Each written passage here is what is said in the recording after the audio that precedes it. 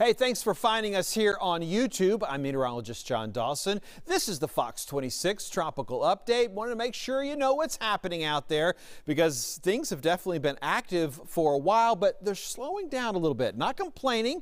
Don't mind to have things calm in the tropics, that's for sure. And I certainly love when the National Hurricane Center issues the statement that no new tropical cyclones are expected over the next 5 days. So that's what we like to hear. That's the messaging that I like to see coming out of the National Hurricane Center. Now, this, of course, applies to the Atlantic Basin. Things are a little bit different over in the Pacific, but of course, we spend most of our time talking about what's happening in the Atlantic. I will note that there are a couple tropical waves, one way out towards the coast of Africa. There's another one up somewhat near the Virgin Islands in Puerto Rico. And then as we move over into the Caribbean, the Yucatan Peninsula has another area. You can see some of that disturbed weather. That's a tropical wave that's taking place there. None of that really expected to get too organized. What continues to remain organized, though, is what's happening in the Pacific, and that is Hurricane Bonnie. If you'll remember, Bonnie has started in the Atlantic. This is one of those rare crossover cyclones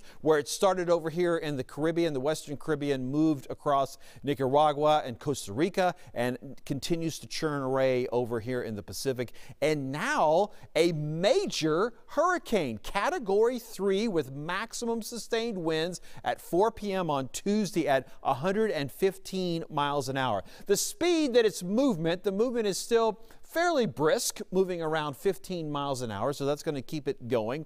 But it's going to be able to maintain that strength of a hurricane for several more days. So if you click in tomorrow here on YouTube, I'll still probably be pointing at Bonnie and talk about it a little bit. Fortunately, moving out towards the ocean and not really impacting a lot of folks on land at the moment. As I mentioned, we will expect on Wednesday and Thursday to still be a hurricane, probably even a Category 2 hurricane. Once we get into Friday, that's a little bit when that weakening will start, and it might be a hurricane, it might be a tropical storm, but still sort of maintaining all those tropical characteristics as it moves out towards the end of the week. Thanks again, of course, for finding us here on YouTube. If you want to connect with me on social media, that would be fantastic. I'm at John Dawson, Fox 26, and also don't forget to go by your favorite app store. Make sure you've got the Fox 26 weather app downloaded on your phone.